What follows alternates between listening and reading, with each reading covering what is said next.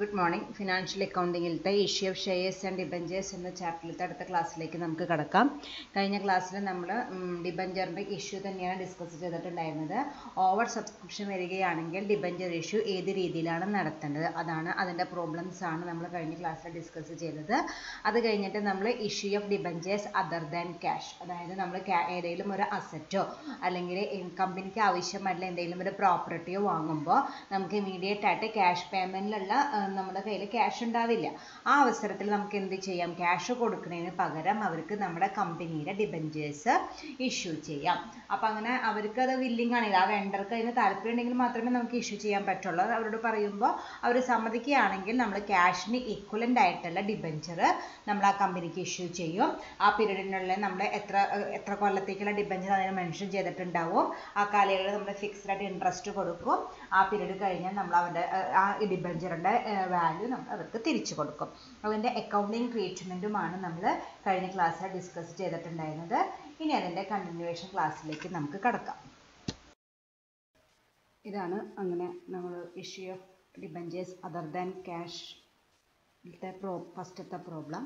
ഞാൻ ക്വസ്റ്റ്യൻ വായിക്കാം. A company purchase asset of book value of ₹99,000 from another company. It was agreed that the purchase consideration be paid by issuing 11% debentures of ₹100 each. Assume debentures have been issued. 3 question ആയിട്ട് തന്നിരിക്കുന്നു. At par ആണെങ്കിൽ, then second question at a discount of 10%, third question at a premium of 10%. അതായത് ഒരു company വേറൊരു കമ്പനിയുടെ കയ്യിൽ നിന്ന് asset purchase ചെയ്യുന്നു. 99,000 rupees വർത്ത് ഉള്ള ഒരു അസറ്റ് പർച്ചേസ് ചെയ്തു.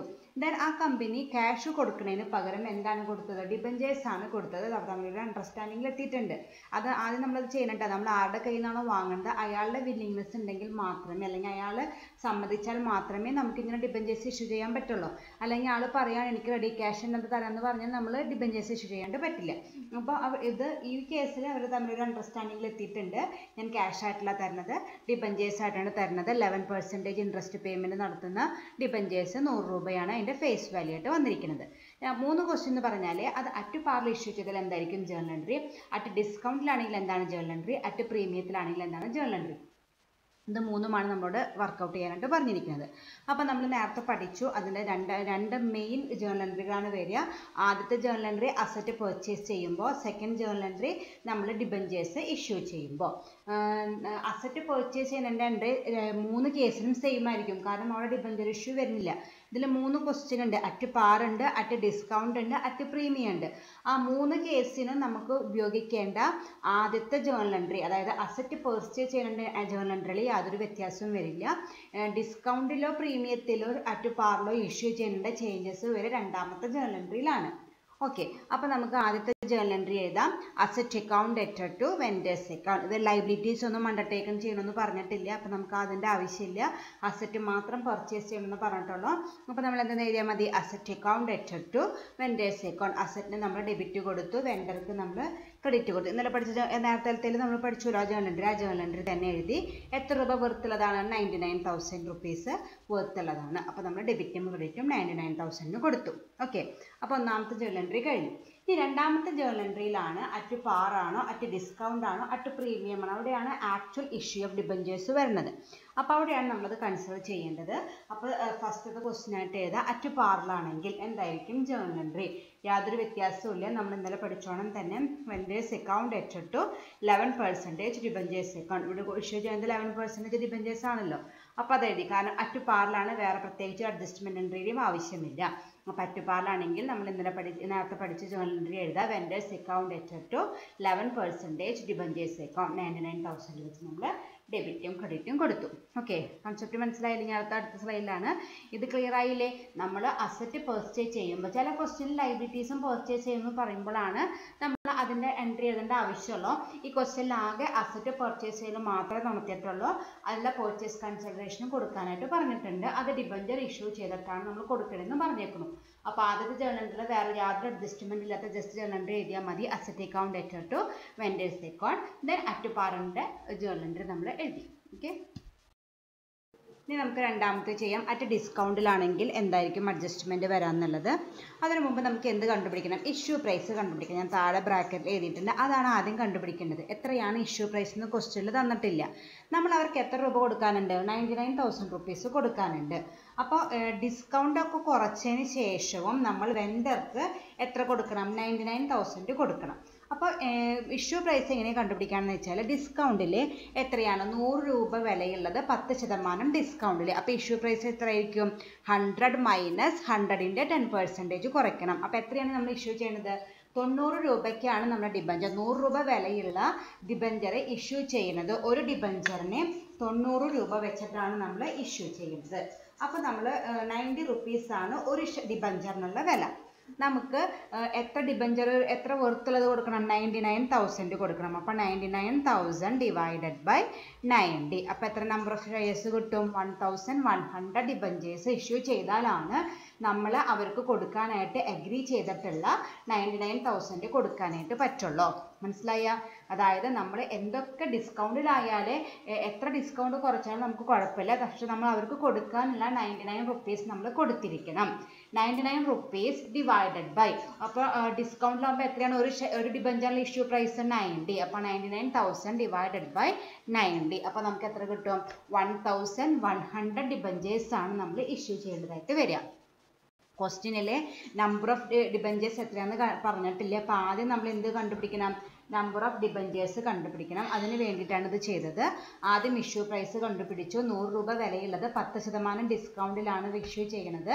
അപ്പോൾ നമ്മൾ എത്രയാണ്? 90 രൂപയാണ് ഒരു ഡിബഞ്ചറിൻ്റെ ഇഷ്യൂ പ്രൈസ് ആയിട്ട് വരുന്നത്. നമുക്ക് മൊത്തം അവർക്ക് എത്ര റുപ്പീസ് കൊടുക്കണം? 99,000 റുപ്പീസ് കൊടുക്കണം. അപ്പോൾ 99,000 ഡിവൈഡഡ് ബൈ 90, അതായത് 1,100 ഡിബഞ്ചേഴ്സാണ് നമ്മൾ ഇഷ്യൂ ചെയ്യുന്നത്. ഓക്കെ, ഇനി നമുക്ക് ജേർണൽ എൻട്രിയിലേക്ക് പോകാം. എന്താണ് നമ്മൾ നേരത്തെ നേരത്തെ വീഡിയോയിൽ പഠിച്ചിട്ടുണ്ടായിരുന്നു. എന്താ ജേർണൽ എൻട്രി വരിക?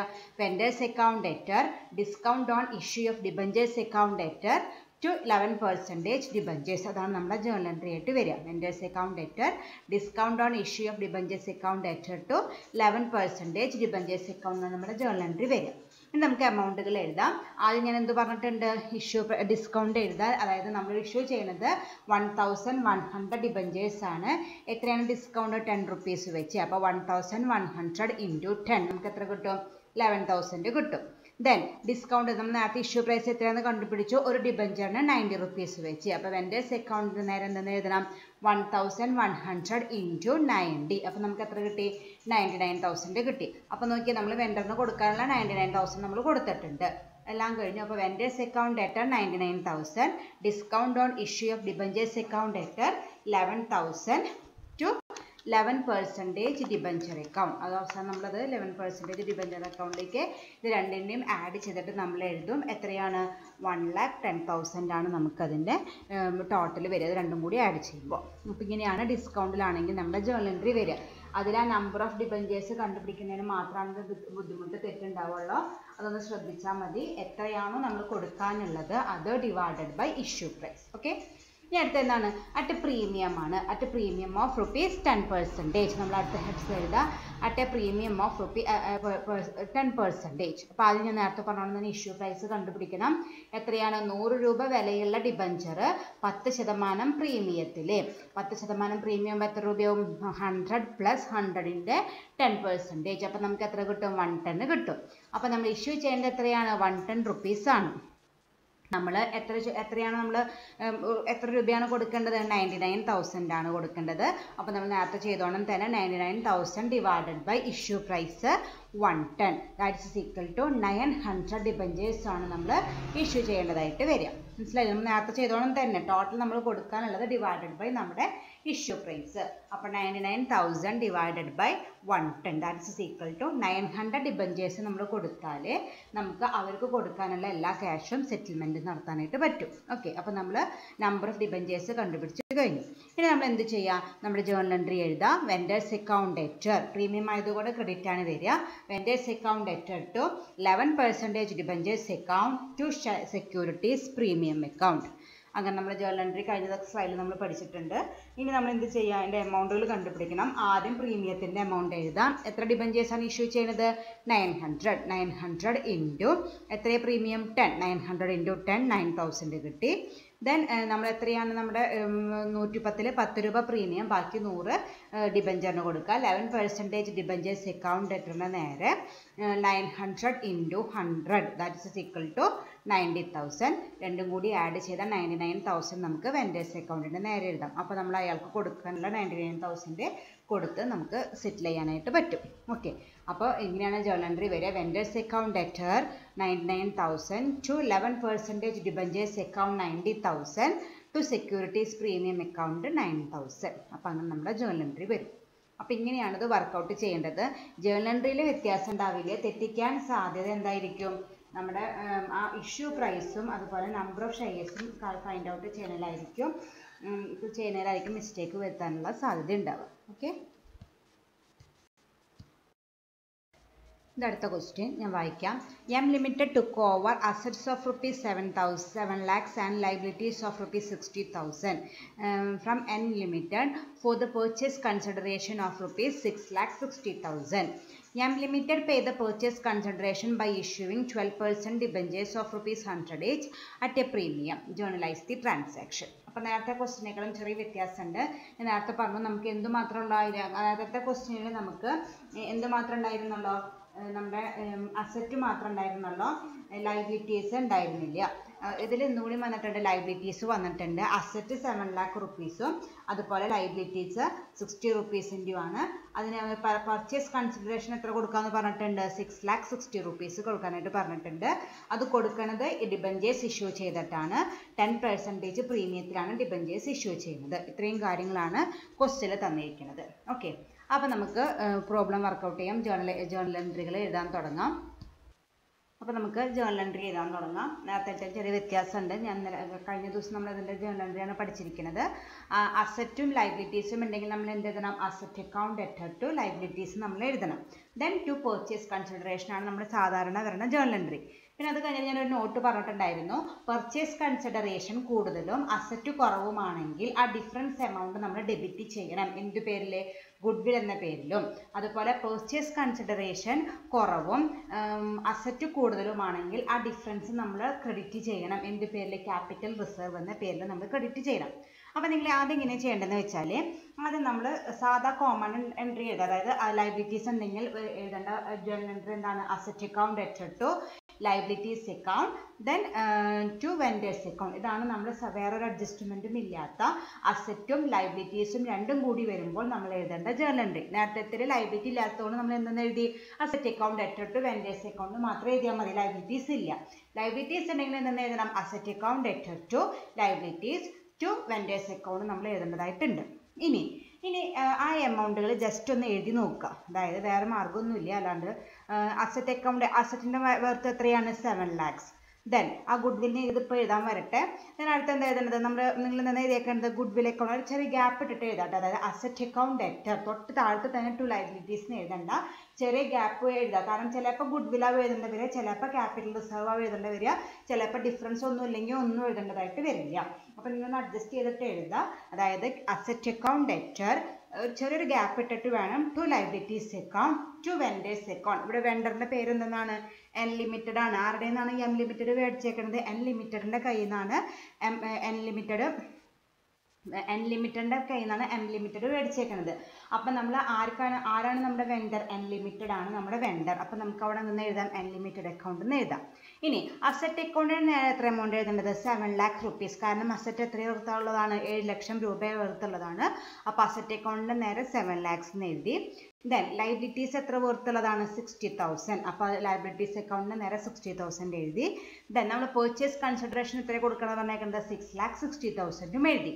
അപ്പോൾ ഇതൊക്കെയാണ് ഈ മൂന്നെണ്ണത്തിൻ്റെയും എമൗണ്ടുകൾ ആദ്യം എഴുതുക. അസറ്റിൻ്റെ നേരെ 7 lakhs എഴുതുക, ലൈബിലിറ്റീസിൻ്റെ നേരെ 60,000 എഴുതുക, എൻ ലിമിറ്റഡിൻ്റെ നേരെ അവർക്ക് കൊടുക്കേണ്ട പർച്ചേസ് കൺസിഡറേഷൻ എമൗണ്ട് ആയ 6,60,000 എഴുതുക.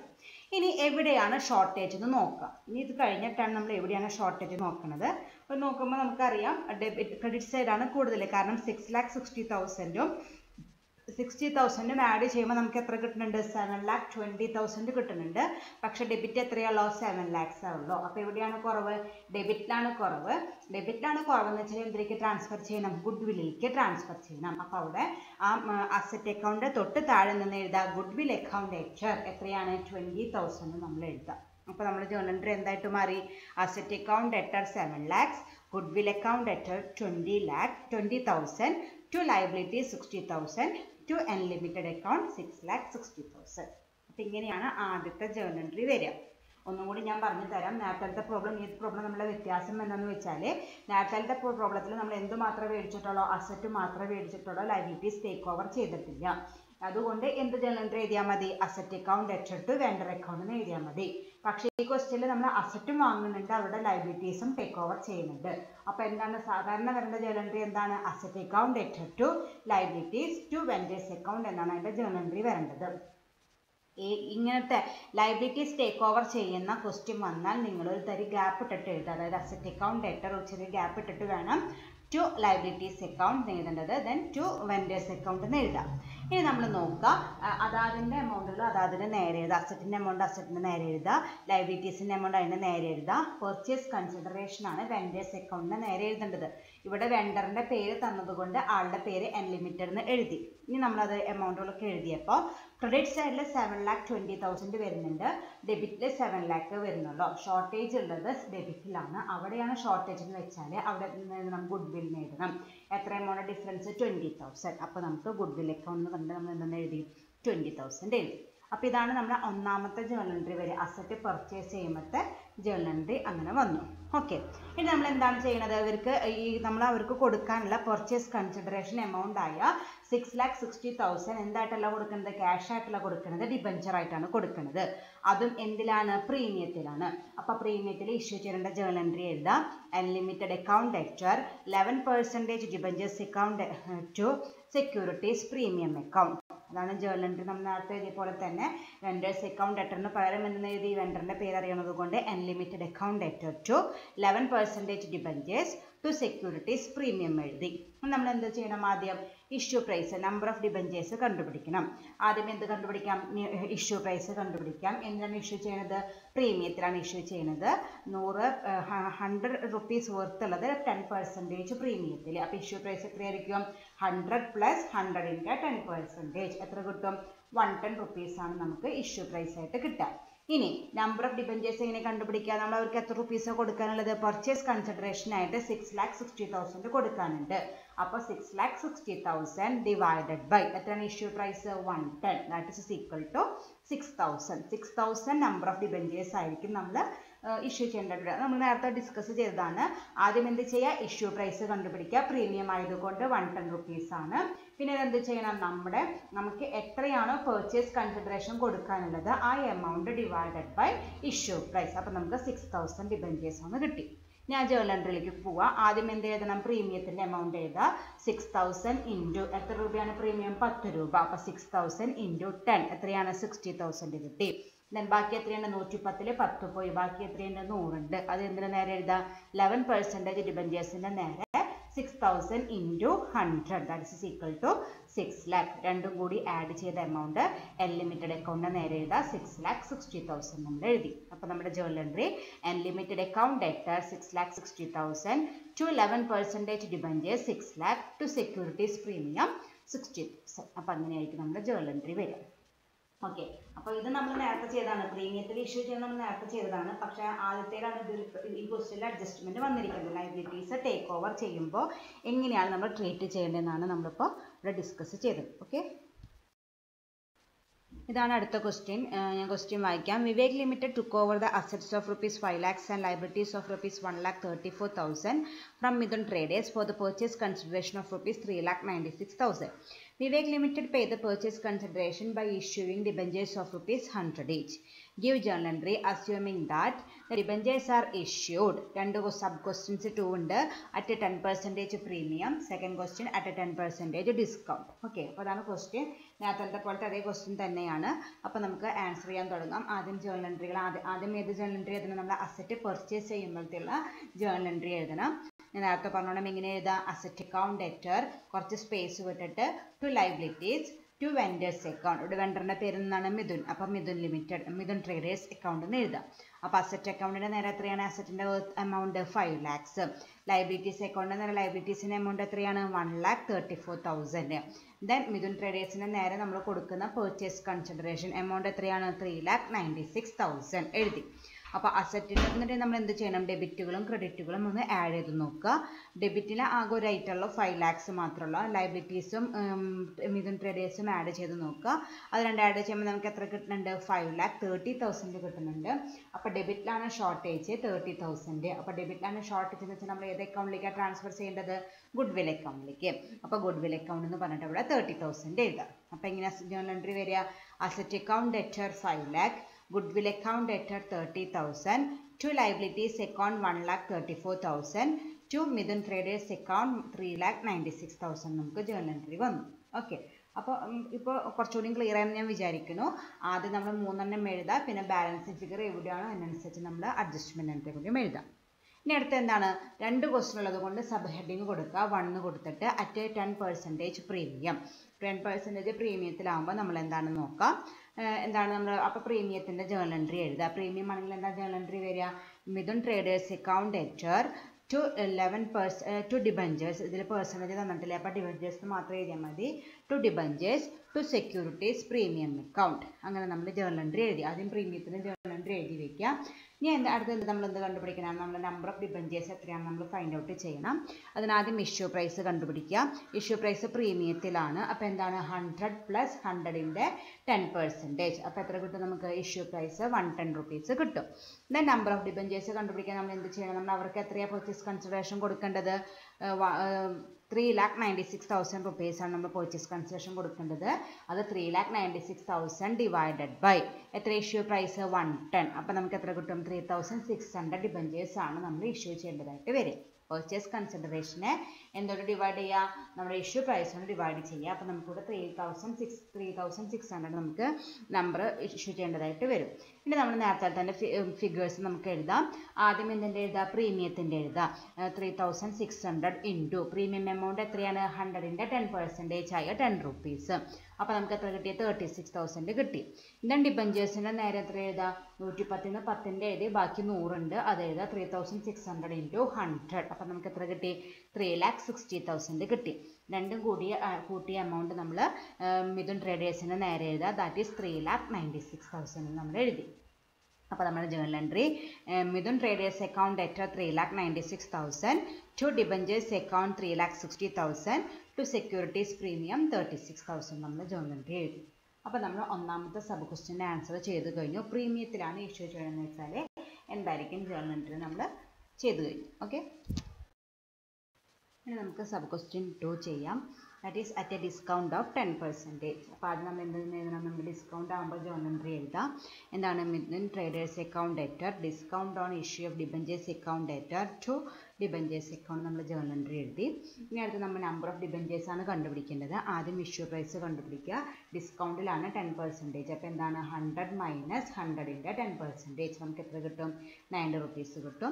ദെൻ നമ്പർ കണ്ടുപിടിക്കാനായിട്ട് നമ്മുടെ പർച്ചേസ് കൺസിഡറേഷൻ എമൗണ്ട് ആയ 3,96,000നെ 90 കൊണ്ട് ഡിവൈഡ് ചെയ്യുക. അപ്പോൾ നമുക്ക് എത്ര കിട്ടും? 4,400 ഡിബഞ്ചേഴ്സ് ആണ് നമ്മൾ ഇഷ്യൂ ചെയ്യേണ്ടതായിട്ട് വരും. ഇനി നമുക്ക് ജേർണൽ എൻട്രിയിൽ ഫിഗേഴ്സ് എഴുതാം. ആദ്യം ഡിസ്കൗണ്ടിൻ്റെ നേരെ എഴുതാം. എത്രയാണ് ഡിസ്കൗണ്ട്? 10 rupees ആണ്. അപ്പോൾ 4,400 ഇൻറ്റു 10 എത്രയാണ്? 44,000 നമ്മൾ ഡിസ്കൗണ്ടിൻ്റെ നേരെ എഴുതി. ദെൻ മിഥുൻ ട്രേഡേഴ്സിൻ്റെ നേരെ എത്ര എഴുതണം? എത്രയാണ് ഇഷ്യൂ പ്രൈസ്? 90. 4,400 ഇൻറ്റു 90. അപ്പോൾ എത്രയാണ്? നമുക്ക് 3,96,000 നമ്മൾ അതിന് നേരെ എഴുതി. ദെൻ ഡിബഞ്ചേഴ്സിൻ്റെ നേരെ രണ്ടും കൂടി കൂട്ടിയ എമൗണ്ട് ആയ 4,40,000 എഴുതി. അപ്പോൾ നമ്മുടെ ജേർണൽ എൻട്രി വരിക Mithun traders account debtor 3,96,000, discount on issue of debentures account 44,000, to debentures account 4,40,000 നമുക്ക് ജേർണൽ എൻട്രി വരും. അപ്പോൾ ഞാൻ നേരത്തെ പറഞ്ഞോണ്ട് നമ്മൾ രണ്ടും ഒന്ന് ക്രോസ് ചെയ്ത് നോക്കുക. നമ്മുടെ നേരത്തെ എഴുതിയ 3 lakh നമ്മുടെ പർച്ചേസ് കൺസിഡറേഷൻ തന്നെ നമ്മൾ ഇവർക്ക് കൊടുത്തിട്ടില്ലെന്ന് 3,96,000 കൊടുത്തിട്ടില്ലെന്ന് നോക്കുക. കറക്റ്റ് തന്നെയാണ്. അപ്പോൾ ഇങ്ങനെയാണ് നമ്മൾ issue of debentures other than cash വരുമ്പോൾ നമ്മൾ വർക്കൗട്ട് ചെയ്യേണ്ടത്. അപ്പോൾ നമ്മുടെ ആദ്യം നമ്മൾ ആദ്യത്തേലാണ് ശ്രദ്ധിക്കേണ്ടത്. ഒരു കാര്യം ശ്രദ്ധിക്കേണ്ടത് എന്താണെന്ന് വെച്ചാൽ നമ്മുടെ ഗുഡ് വിൽ ഉണ്ടാവും അതോ ക്യാപിറ്റൽ റിസർവ് ഉണ്ടാവും ശ്രദ്ധിക്കണം. രണ്ടാമത്തേൽ അതായത് സെക്കൻഡ് ജേർണലിൽ നമ്മൾ ശ്രദ്ധിക്കേണ്ടത് ഡിസ്കൗണ്ട് ആണോ പ്രീമിയം ആണോ എന്ന് ശ്രദ്ധിക്കുക. അവിടെ മിസ്റ്റേക്ക് വരിക ആ നമ്പർ ഓഫ് ഡിബഞ്ചേഴ്സ് കാൽക്കുലേഷനിലാണ്. അതൊന്ന് ശ്രദ്ധിച്ച് ചെയ്താൽ നമുക്ക് ഇത് ഈസിയായിട്ട് വർക്കൗട്ട് ചെയ്യാനായിട്ട് പറ്റും. Okay, thank you.